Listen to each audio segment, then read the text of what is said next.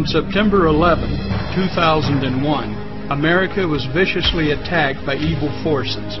2,974 people lost their lives that day. Placing 9/11 on the calendar is another date that will live forever in infamy. Americans were shocked, devastated, and outraged by the deaths of those innocent individuals. Yet on that same day, approximately 2,500 additional Americans died of cardiovascular disease. The next day, another 2,500 people died. And again on Thursday, and Friday, and Saturday, and the entire following week. In fact, a total of 75,000 Americans died during the month of September from cardiovascular disease.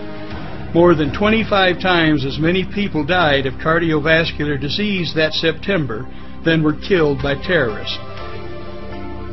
Cardiovascular disease is the #1 cause of death in America.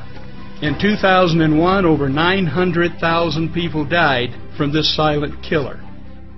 On March 28, 1969, President Eisenhower died of a heart attack.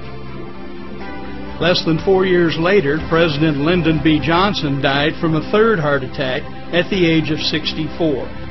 He was only 47 years old when he suffered his first heart attack. In June 2008, Tim Russert collapsed suddenly and died while preparing for the television show Meet the Press. An autopsy revealed that ruptured cholesterol plaque blocked off a main artery leading to the fatal heart attack. It's frightening to think that even though Tim Russert had access to the finest medical care in America and had recently passed a stress EKG evaluation and also was under the supervision of a cardiologist taking medication for cholesterol and blood pressure, he died at the age of 58 from his first and final heart attack.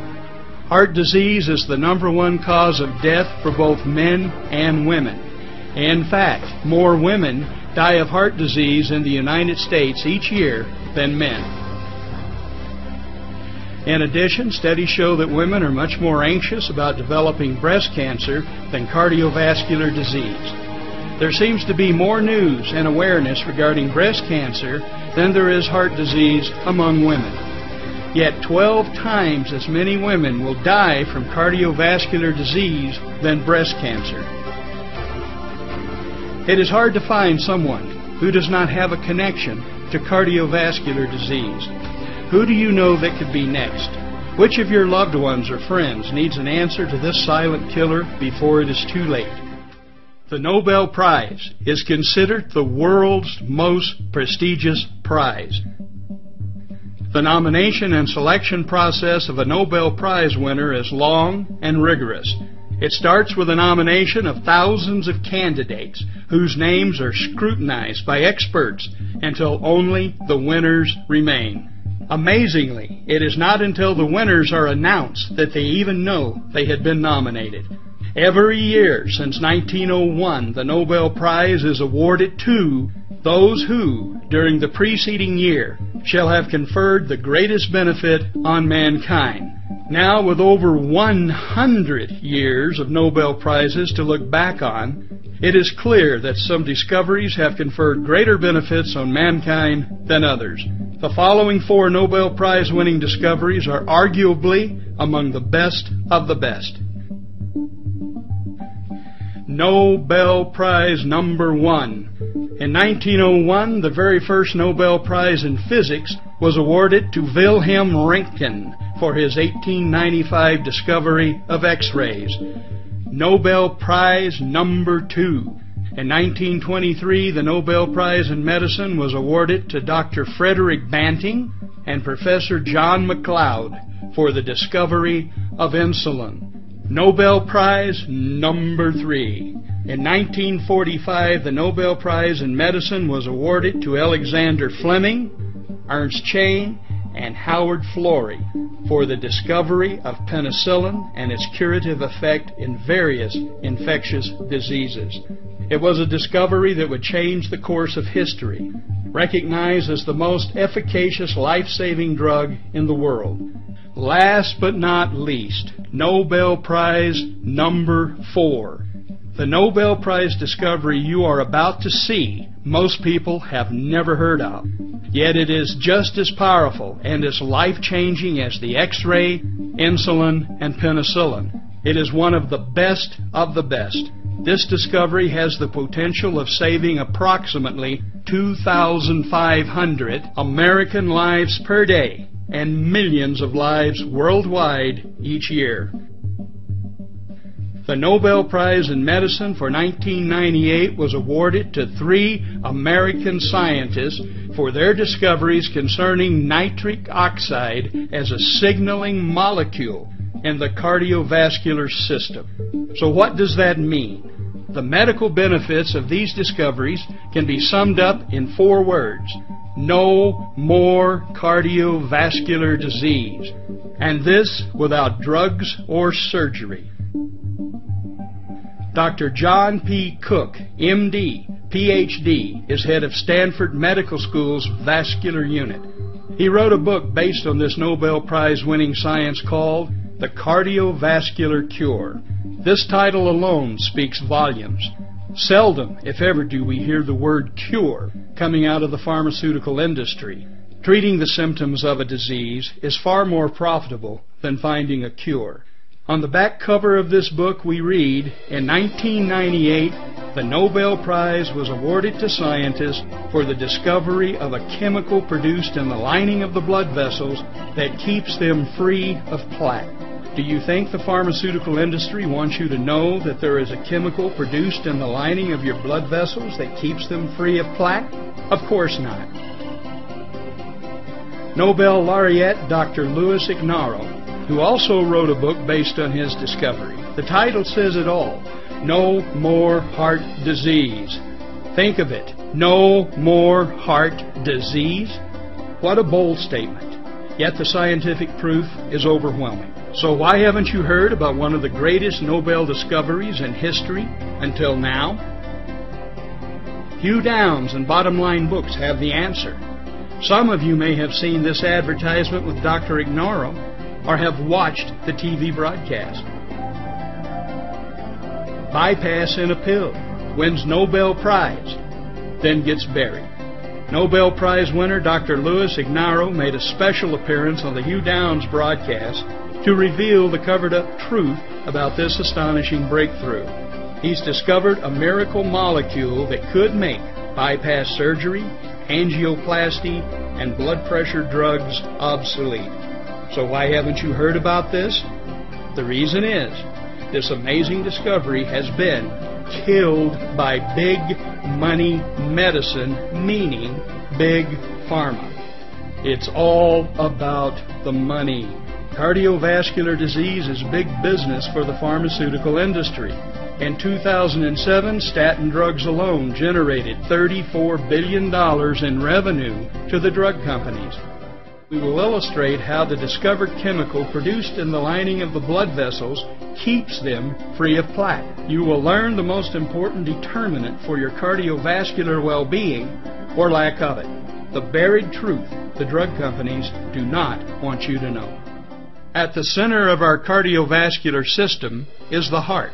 It beats approximately 100,000 times per day. Without time off or a vacation, your heart will beat about 35 million times in a year. Even at rest, the muscles of the heart work hard, twice as hard as the leg muscles of a person sprinting. Cardiovascular disease affects not only the heart, but also the miles of blood vessels throughout the body. If you were to lay all of the blood vessels in your body end to end, they would extend for 100,000 miles. Think of it. Your vascular network is equal to 4 times the circumference of the earth. Yet if you're like most people, you have probably not given much thought to the vast network of blood vessels that run throughout your body. Wherever blood flows in your body, it flows through blood vessels. Atherosclerosis is the buildup of plaque on the insides of your arteries. Without proper circulation, our cells starve and don't get the necessary energy and information they need to perform correctly. When this happens, every disease known to man may be generated.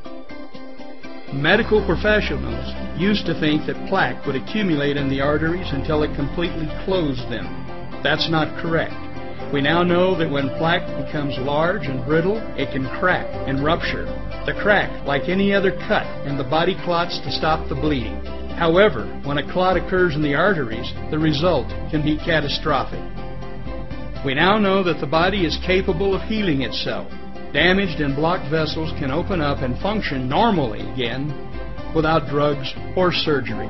However, as mentioned, most doctors know very little about blood vessels and vascular disease. Instead, they are trained in cardiovascular medicine, heavily influenced by Big Pharma. Cardiologists spend much of their time concentrating on the heart as a pump. They learn the skills to perform bypass surgery. About 500,000 bypass surgeries are performed in the United States each year, making it one of the most commonly performed major operations. Cardiologists also learn the skills of catheter-based interventions, performing angioplasties and putting in stents. The procedure, introduced in 1977, has grown into an $8 billion a year industry in the USA alone. In 2001, almost 2 million angioplasties were performed worldwide, making angioplasty the most common medical intervention in the world. As mentioned, in 1998, the Nobel Prize in Medicine was awarded for the discovery of a molecule produced in the lining of the blood vessels that keeps them free of plaque. This miracle molecule has been the topic of more than 20,000 medical studies since 1980. The molecule is nitric oxide. The lining of the blood vessels that produces nitric oxide is called the endothelium. It is the innermost layer of tissue that lines the blood vessel. The endothelium is only one cell layer thick. It is so razor thin that it cannot be seen by the human eye. Yet, it has the surface area of 8 tennis courts. When you consider that the endothelium lines all 100,000 miles of our blood vessels. Amazing, if all the endothelial cells in the body were lumped together, they would weigh as much as the liver. The production of nitric oxide is tightly controlled by the tissue that the vessel serves. When the smooth muscle cells that surround the blood vessels are constricted, nerve stimulation signals the endothelium to create and release small amounts of nitric oxide directly where it is needed. As a signaling molecule and as a gas, nitric oxide will diffuse freely through cell membranes. Nitric oxide signals the smooth muscle cells to relax and to open up. By causing blood vessels to open up, nitric oxide increases blood flow through them. Nitric oxide is the strongest natural relaxant of blood vessels. The nitric oxide produced in the endothelium is your body's best self-defense against heart attack and stroke. It has been said that you are only as old as your endothelium. A healthy endothelium is slick like Teflon. By contrast, an unhealthy endothelium is sticky like Velcro, causing plaque to attach. When plaque does not stick, clots don't form, blood vessels don't harden, and you won't die from a heart attack or stroke. The amino acid L-arginine is the source the endothelium uses to create nitric oxide. L-arginine is a nitric oxide producer and high-potency antioxidant that has power to reverse the buildup of cholesterol in the arteries. The scientific evidence of the benefits of L-arginine and nitric oxide are extensive. The research at Stanford, Harvard, University of South Carolina, National Cancer Institute, National Institute of Health, as well as most cardiovascular centers throughout the world, all point to L-arginine and nitric oxide as perhaps the most important discovery ever in preventing heart disease. In addition to the overwhelming scientific proof, the clinical evidence is equally impressive.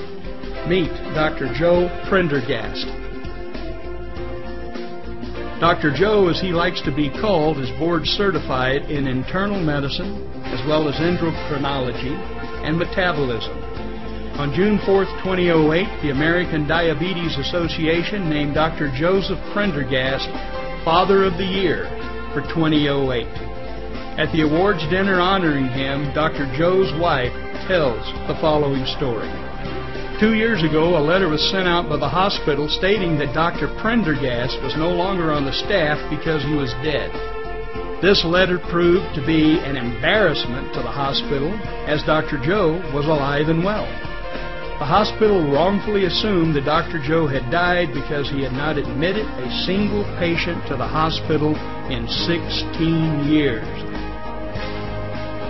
In 1991, Dr. Joe introduced L-arginine into his medical practice. As an endocrinologist, 80% of his patients have diabetes.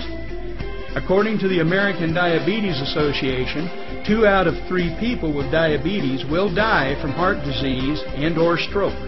Prior to 1991 and the introduction of L-arginine to his practice, Dr. Joe wrote that 30% of his diabetic patients ended up seeing a cardiologist for bypass procedures. Now, 18 years and 5,000 patients later, Dr. Joe has not lost one patient to a heart attack or stroke, nor has he admitted anyone to a hospital. In addition, prior to 1991, Dr. Joe's practice kept 3 cardiologists in business with his referrals. After Dr. Joe introduced L-arginine to his patients, the referrals all ended. All 3 cardiologists went out of business and had to move to new areas to practice cardiology. In his book, Dr. Joe writes, "One of my friends and colleagues is a well-respected cardiologist. I used to refer a lot of patients to him. Recently he said to me, 'Did I do something to offend you? I've noticed that you no longer send patients to me.' I said, 'It's not you. I am not sending my patients to anyone. They don't need cardiologists because we are reversing their heart disease.'" Finally, not too many of us enjoy growing old. L-arginine is the basic element that represents the best single product to take for anti-aging treatment. L-arginine is the source to nitric oxide, and nitric oxide is 1,000 times more powerful than any other natural antioxidant in the body. Antioxidants neutralize free radicals. So what do free radicals do? You just witnessed it.